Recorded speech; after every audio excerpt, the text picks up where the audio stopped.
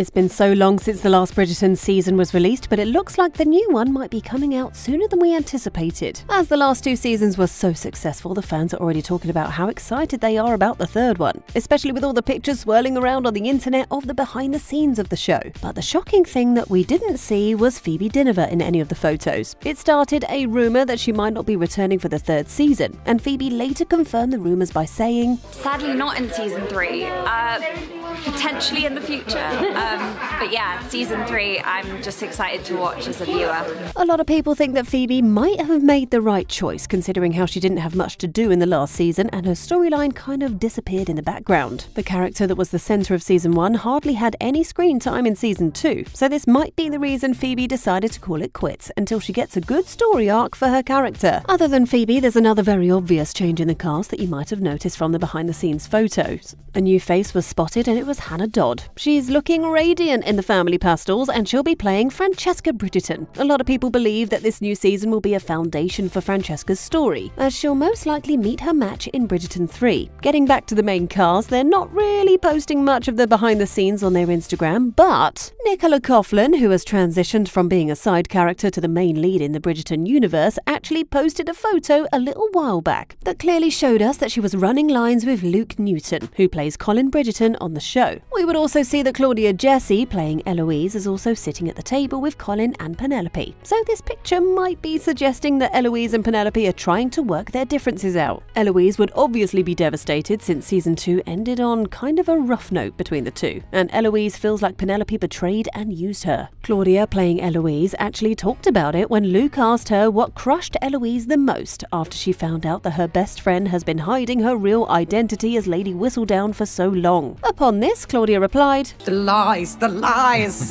Yeah. And I think it's probably slightly humiliating because she now will look back at that time when she's been on these mad quests in altercations with the Queen. Yeah. And Penelope saw all of it. But when Eloise will see her friend struggling to find a suitable mate for the 3rd year in a row, she might find a soft spot for her, or Colin will end up becoming the matchmaker for Eloise and Penelope. Besides, Pen had her own reasons to publish the information about the new scandal of the Bridgerton family, and especially Eloise, so she's not going to be sorry for it anytime soon. It will be interesting to see how the two women who are hell-bent on proving themselves right are going to cave and apologise to save their friendship. This is going to be a huge part of Bridgerton 3, as the photo from Nicola's profile indicates that this season might not just be about love, but also about friendship and sacrifice. In the photo, Penelope was also wearing a very different and pastel-coloured gown, while for the last 2 seasons she's been wearing very bright-coloured dresses. So the change isn't just going to be in her personality, but also in the way she carries herself. She'll be making more of an effort to find a husband this season, as in Bridgerton 1 and Bridgerton 2 she was kind of stalling. Not only this, but Nicola Coughlan also gave us a sneak peek of the first lines and title of episode 1 of the new series. Dearest gentle reader,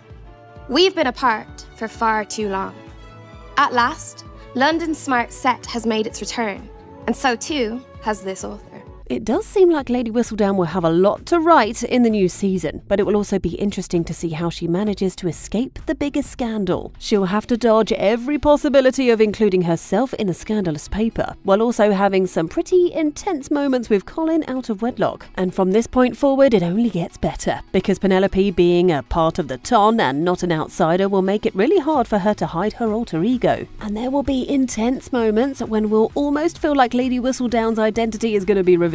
But that won't be happening anytime soon, considering how there is still a bunch of Bridgerton siblings who all deserve their own scandals. If these scandals aren't going to make you binge the new show, then brace yourself, because reports are that the steamy scenes in the new show are only going to get more passionate, even more than the first season. It's because Colin and Penelope have been simmering in this very slow romance, that if they drag it any further, the audience will start losing interest. So, in the last season, there are quite a few scenes where we see Penelope and Colin hopelessly being drawn towards one another. Nicola actually talked about it, and she said that she was horrified by these scenes, although she always knew that they're going to be in the script. She even said that it's really awkward and embarrassing for her to watch intimate scenes with other couples. So what would happen if she sees a scene of herself? Besides, Pen is also concerned about her family seeing a little too much of her in those scenes, so she's even requested a family-friendly version of the new show, so that she could give it to her family without drawing in embarrassment. Nicola also seemed a little uneasy previously nervously when she had to shoot certain scenes, especially the spicy ones. She revealed her anxiety by saying, "There's a scene in the carriage, and it's just if they're sort of arguing and then it all gets very romantic. It terrifies me to think of filming, but I think it would be really great." Moreover, Nicola always knew what was coming next for her, and she even revealed that she used to joke about it quite a lot. But then she recalled it becomes progressively less funny and more intimidating as time goes on. Although these scenes are going to give the audiences their money's worth, as they've been seeing Penelope and Colin not making a move for far too long now, and it's taken a toll on them. We also got to see the first look of the Bridgerton brothers, as they looked radiant as ever in their Regency-era dresses. But it doesn't seem like the charms of Colin would work so easily on Penelope, now that she's hell-bent on moving on from him. She's not looking for love in the new series. Instead, she's looking for a husband, which could be quite an issue in their love life. And when talking about love life, how could we forget about the budding love of Eloise Bridgerton with the simpleton across the town? She might not have a future with the man, but they share great chemistry.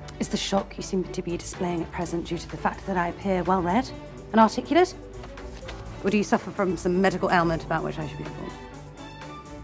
So there's bound to be a scandal involving Eloise and Theo. The two are most likely to fall in love, but considering the track record of the Ton, they would never accept Theo as one of their own. And Eloise would probably have a tragic end to her story. This will be another nudge for her to continue her career as a feminist and break the barriers of all the discriminations. This season could also tell us if the Queen will be close to catching Lady Whistledown or not. The Queen has been on this pursuit ever since season 1, and she's actually come really close a couple of times. So we are still yet to see how Penelope dodged that bullet. We also didn't get to see where the story of Benedict goes, as he found out that Anthony was the one who got him to the art school with a generous donation, and that he hasn't accomplished anything in life by himself. So Benedict Bridgerton will most likely go through an existential crisis in the 3rd season until he meets someone who puts all of his worries to rest. If you haven't noticed yet, Benedict's story is progressing really slowly, and if you've read the books, you already know that this isn't how things go originally. But the creators are taking their sweet time, so Benedict first realizes what he wants to do with his life and then finds a love interest. So according to reports, season 3 will establish a love interest for Benedict, and the next season is probably gonna be about it. Interestingly, season 3 was initially going to be about Benedict, but the creators realized that if they let Colin and Penelope's romance simmer for one more season, people are gonna be tired of it, and it will get annoying. So they decided to skip a book and move directly to Colin. In another first look of Bridgerton, we could also see Kate Sharma and Anthony waving at the crowd. Their story will take a very interesting turn, as they've been running away from each other so far, but now they're actually together. Things aren't going to be easy. Kate will have to navigate her way through the Bridgerton family and take up duties of the Viscountess that's surely going to take a toll on her. We might even see Kate and Anthony have their honeymoon phase and then their transition back to normal life. In addition to all of this, the creators are already done with filming of Bridgerton 3 as they started of July of 2022. So by now they're already working on editing and marketing of the show, which typically takes a couple of months. Although they're yet to quote a date for the release, the show is most likely to be out by the end of 2023 or the beginning of 2024. Any teaser or trailer of Bridgerton 3 hasn't been released, and they're most probably going to release it in a week or two before the actual show comes out. It's making the fans really excited for the show, as the hype of season 3 has gone through the roof, especially with the Bridgerton spin-off about to be released. So, do you think that Lady Whistledown will be able to capture the same magic this time around too? As always, don't forget to let us know in the comments section below. Take care, and thank you so much for watching.